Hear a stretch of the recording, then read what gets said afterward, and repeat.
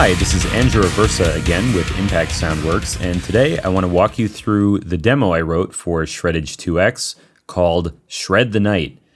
This was a sort of a power metal, very Dragon Force-esque track with over-the-top symphonic elements, synths, and of course lots of Shreddage 2 for the rhythm and the lead. So if you like this, definitely check out Dragon Force, Japanese composer Revo, SSH, Kenji Ito, all that good stuff. I'm going to play the song first all the way through just so you can hear it and see it in FL Studio, which is where I composed it. And then I'll go through some of the individual elements and show you how I did all the cool little tricks. So here we go. This is Shred the Night.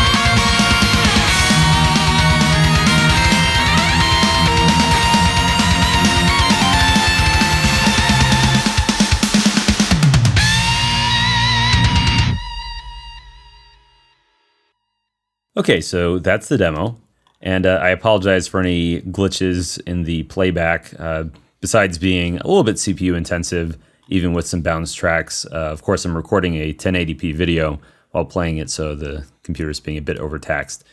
Anyway, so let's start with the sort of the foundation, in my opinion, which is the rhythm guitars. So let's check out one of the patterns like this.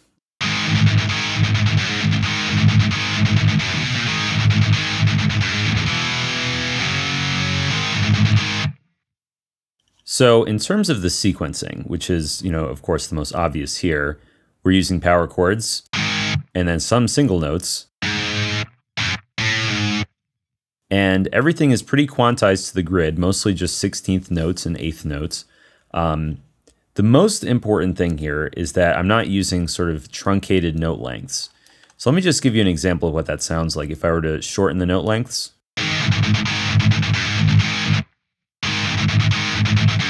Now, you might like a sound like that. However, I think it's very easy for this to start sounding unrealistic, especially at lower tempos. Let me lower it to here, for example. It's got a kind of a gated sound, which again, you might want, but for the most part, I think it tends to sound better when you connect your muted notes like this. Because in reality, when a guitarist is playing, and they're hitting the same string over and over again, like this, the string doesn't totally stop vibrating. It sort of continues on, unless they're intentionally muting each note, stopping, and then playing the next one, which I think is not quite as realistic. Of course, all this being said, I'm actually not a guitarist at all. That's why I made Shreddage, so take everything I say with a grain of salt. This is a standard double tracking setup. I have two guitars with the same settings. And under articulations, this is pretty much the default that comes with Shreddage 2X. We have sustains on the high velocities, so 70 and above, and then mutes from 0 to 69.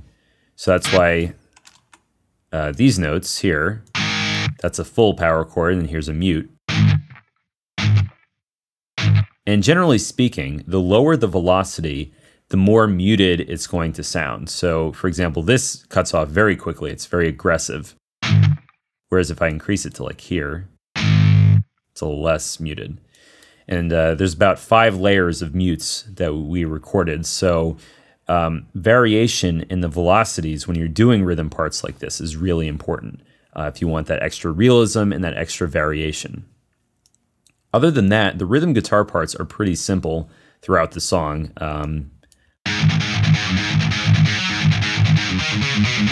So here it's just single notes, up an octave, and then down to that really awesome drop A flat tuning, which is one of the things that makes Shreddage 2 sound so good for this kind of music, the ability to go all the way down to a low G. That's where it starts sounding very brutal. And then here, a little bit later in the song,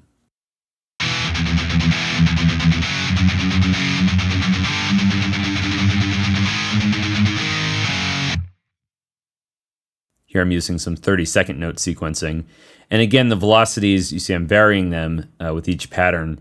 So that way it sounds a little bit more human, a little bit more, a little less mechanical, I should say. I'm not a great keyboardist, which is why I just sort of sequenced everything here. I'm not great. Thankfully, Shreddage 2 has some built-in variation. Not every note was played, exactly the same way. So that's really, really good when you're just sequencing quantized like this. If you have a pattern that you like and you want it to sound exactly the same on render, you can hit the round robin reset button. So that way, when you play it through, it's going to sound the same every time. Otherwise, if you don't reset this, it's going to keep cycling through. In terms of the setup of the patches themselves, I have the screamer pedal being used on one guitar, and then the bite EQ. But on the second guitar, I just have the bite EQ.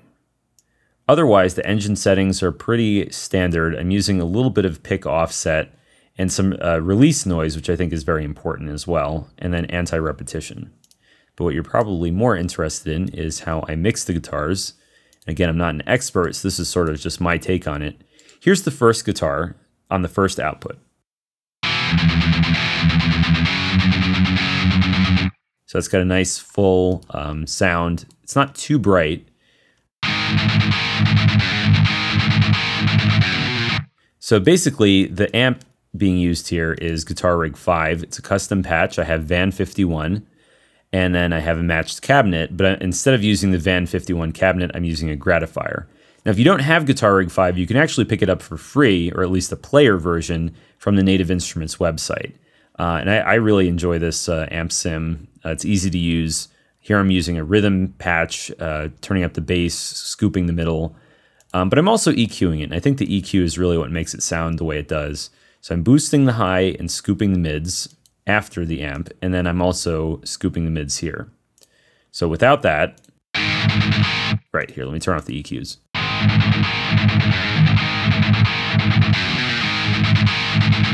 That EQ gives it just that extra bite, which I think sounds good. Now let's take a look at the second guitar. This uses a patch from Revolver HPSC. This is the Heavy Chug preset from the Shreddage preset collection.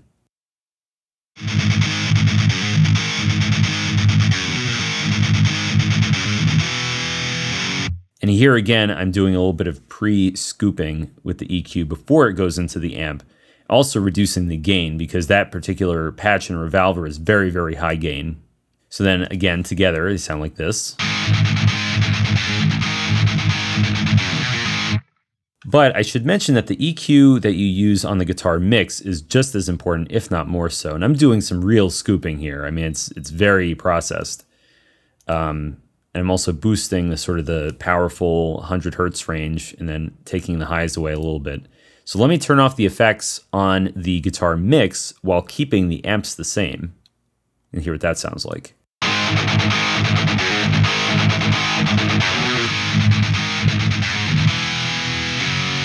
Now, of course, this is up to your preference. I personally like that nice scooped metal sound, but you can do whatever you want. It's just my own approach is taking out those mids to leave room for other sounds. Some of the other elements used, we have Steven Slate drums, which is being used for the drum kit.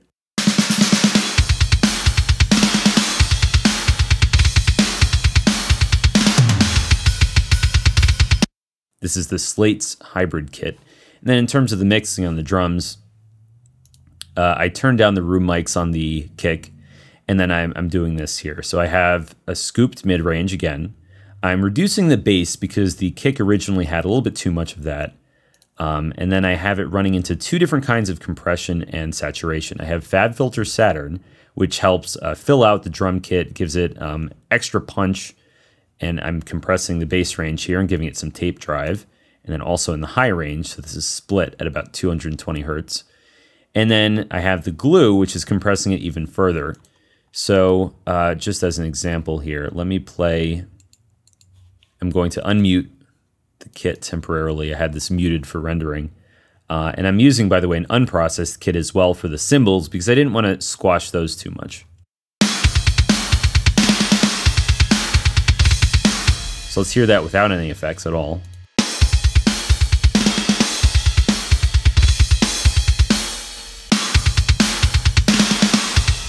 Basically, these extra processes here, like the compression, the distortion. Look at this EQ. This is what happens when you're mixing things for too long. You have something boosting and cutting at the same frequency. Awesome. Don't pay attention to that. But anyway, my preference is for a nice full kit sound. I don't really like stuff that sounds very small and clicky, so that was why I used that particular processing. Also, there are other elements in the track like orchestra, which is coming from Project Sam's Cinematic Orchestral Brass. I'm using Marcato patches and some reverb.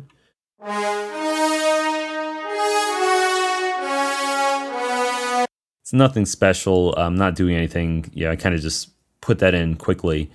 And then also there are synth sounds too. So we have, for example, Zebra 2 is being used for some of the stabs.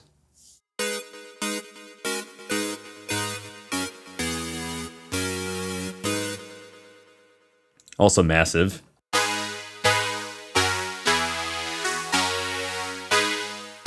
And then later on we have this awesome lead from Zebra.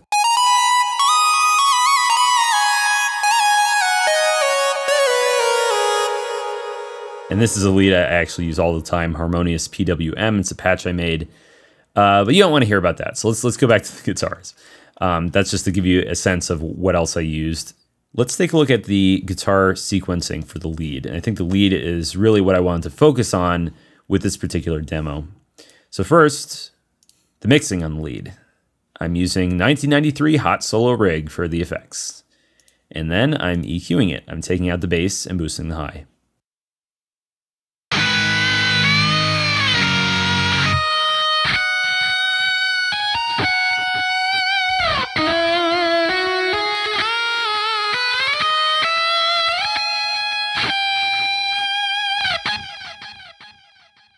Really, what I want to show is how I sequenced everything.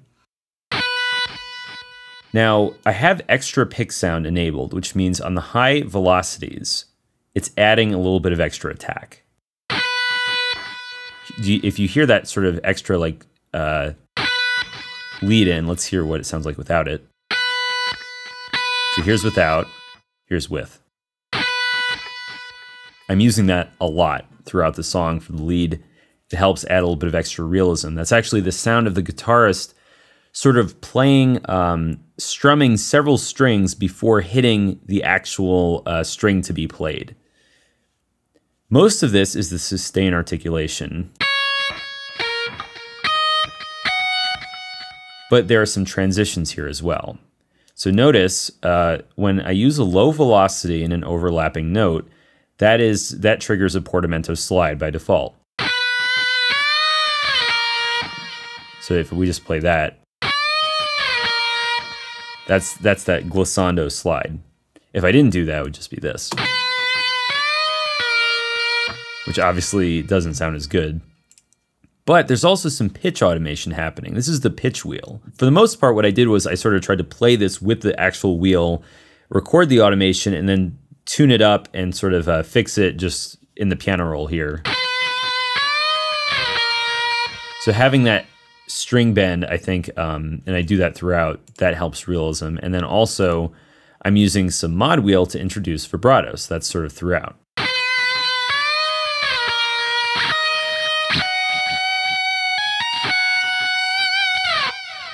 Now that effect there, that glissando down, that's just a portamento slide. So here we have this note and then this note.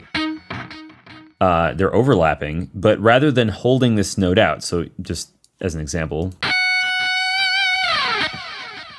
So what's playing there is a recording of this note sliding to a D sharp, almost an octave lower, or over an octave lower. But I'm reducing the length of the note so that we don't hear the sustained sound. And that way you get the sound of basically the guitarist just sliding down the neck without actually hitting a new note.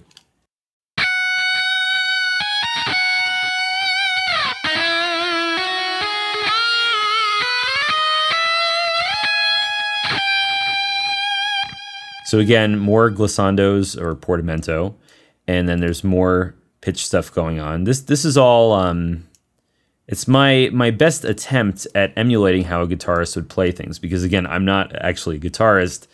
I don't know how to play guitar at all, and that's why I made Shreddage to begin with. So this is sort of based on what I know of listening to people play guitar and studying it. Like that pitch thing there, and using vibrato for just part of that note. Otherwise, this is just sustain. I'm not using any tremolo or anything like that. And we have one more slide. So that probably could have been longer, actually. I probably could have done that. And this is a pinch squeal, actually. So that's without a pinch squeal, and then I'm hitting the key switch for the pinch squeal. Or, oh, actually I have it on latch mode, so this key switch actually needs to be held for that to trigger. The one other thing to note is that I'm using some fret noise throughout, and that just helps add a little bit of extra realism.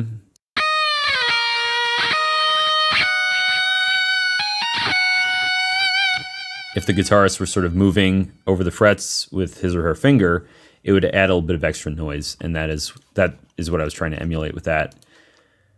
Okay, so that part is relatively simple. And then we have here basically more of the same. Oh, another thing, this is a hammer-on. So rather than having two unconnected notes, it's by overlapping them at a higher velocity, it's playing a hammer-on.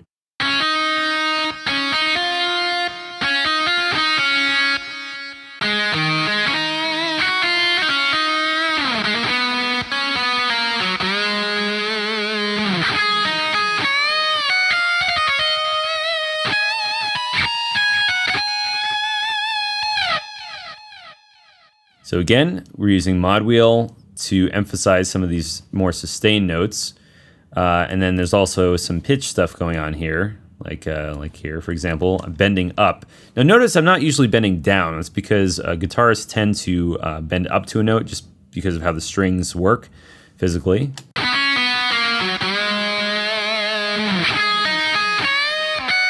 Or if you're gonna bend down, you wanna bend down after you've already bent up.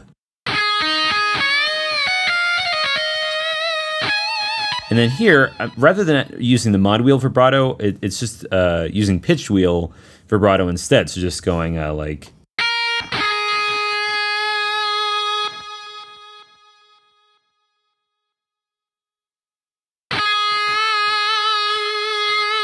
So sometimes alternating the mod wheel vibrato with pitch bend is a good way of making it sound a little bit more realistic and less static.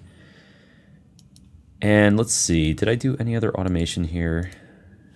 Just making sure. So later in the song, you'll see I did use some other automation, but not yet. Okay, so then we have this part here. Here's the synth.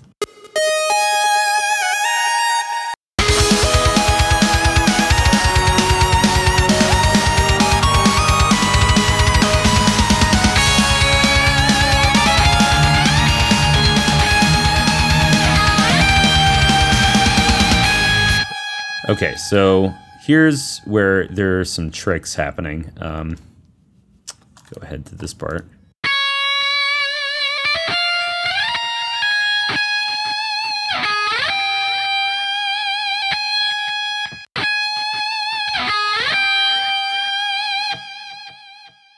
As with earlier in the song, there are some slides happening. There's some vibrato, and I think I might have used some pitch.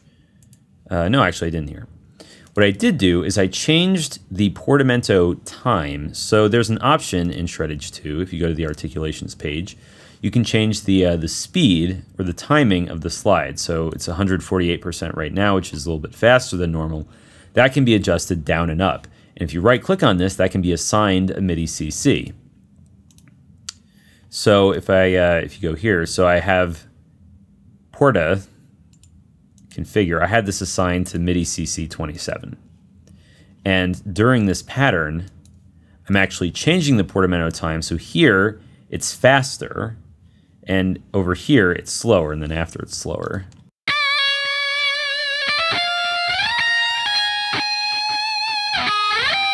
So I wanted this slide to be very fast, and I wanted this one to be more exaggerated. So by automating the portamento time, you can achieve that effect. And the other automation is going to come later. So once again, let's hear that part.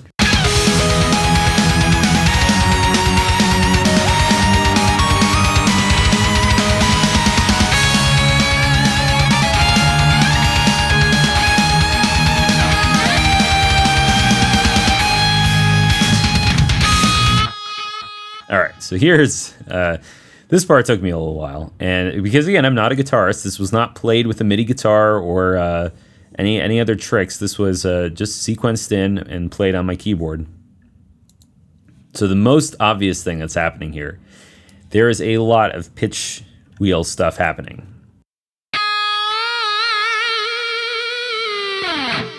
So this stuff was just, I was playing manually with the physical pitch wheel on the keyboard to get that kind of crazy vibrato. And then it goes way down, of course. And it's all on one note. But while I'm bending down, I'm also doing a portamento slide. So if I don't do that, the slide is what gives it that extra sort of diving effect, I suppose you could say. And then there are a few, what are those? Full chokes. But most notably here, there's another kind of automation, which is pitch bend range. So naturally, the instrument defaults to a pitch bend range of 2 semitones, so you can bend up and down a whole note. Here, I'm actually increasing the pitch bend range to 3 here, because I wanted that sort of vibrato to be wider. And then over here, I'm maxing it out. So this is now a pitch bend range of up to 12 semitones. For the effects here. Let's take a look at what this sounds like. So to get that dive, this would not be possible unless you had a wide pitch bend range, which is why I'm changing it in the middle of the pattern. And the same with these notes here.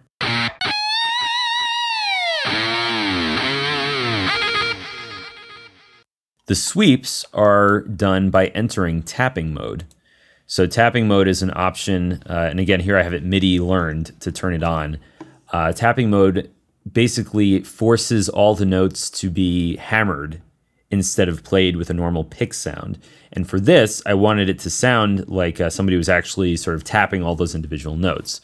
So it's not a perfect representation, and I had to sort of try to play this in live to get a more realistic timing rather than quantizing it.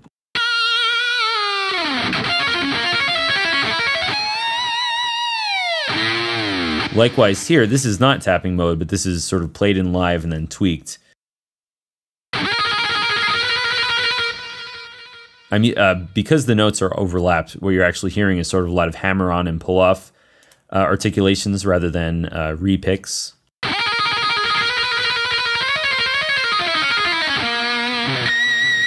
And the rest is just, you know, fun stuff, of course. No pitch automation really happening over there. This is mainly the big pitch stuff, and then over here. And then there is some mod wheel vibrato for that last note. This is not a pinch squeal, believe it or not. That's just a regular note that has vibrato on it. And then finally, for the end of the song,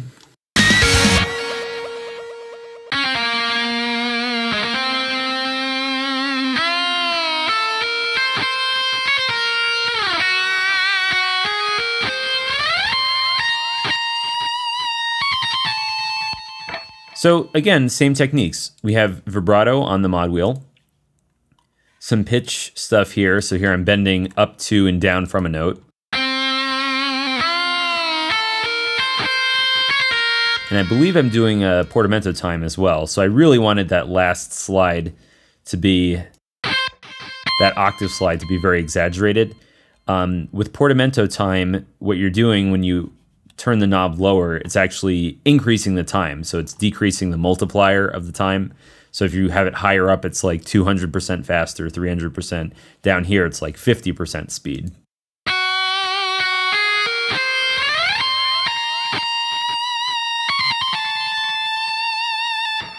And then the song ends after that.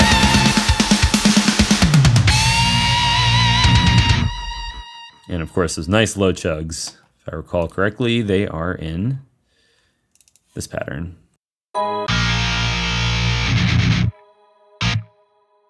Oh, lastly, here's what I was doing with shreddage bass.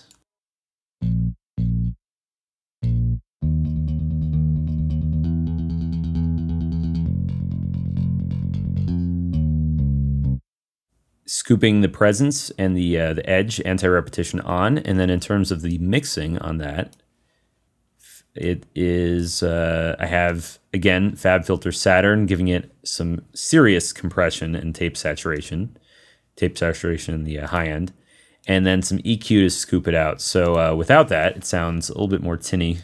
And I say tinny in the sense that because the notes are higher, you're not getting as much bass. So with that extra EQ, boosting the bass and then scooping the mids, it sounds much more like what I would want for this song.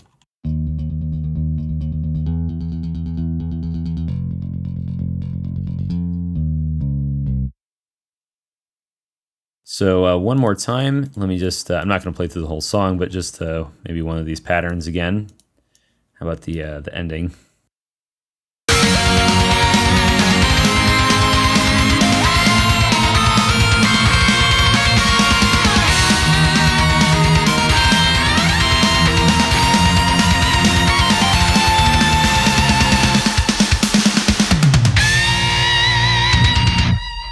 Oh, also, I had a pitch bend up to that last note, too, of course. Anyway, so that is Shred the Night. Hopefully, you learned a few things. I don't consider myself to be an expert guitar sequencer or anything like that, but I do think this is a testament to how good Shreddage 2 can sound, even if you're not a guitarist and you don't have a MIDI guitar or anything like that. So once again, Shreddage 2X is a free update. Anybody can get it if you have Shreddage 2. 100% free. You can check the link in the video description. Also, as of this video, we're offering the library, Shreddage 2 in full, for only $99. That's a pretty outstanding price considering most other metal guitar libraries are like $200, $300 or even more. So definitely check that out. Shreddage 2 Absolute Electric Guitar. And once again, this is Andrew Aversa, aka Zircon, and peace out.